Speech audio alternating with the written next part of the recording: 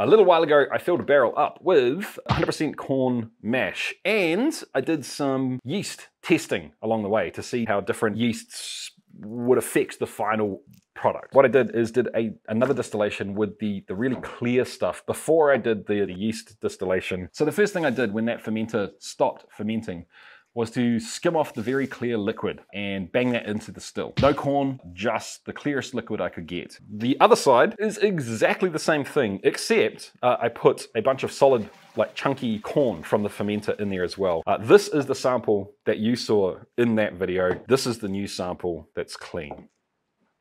The clean version, completely different. Wow, this is grungy and dark and deep and funky, like a grumpy teenager.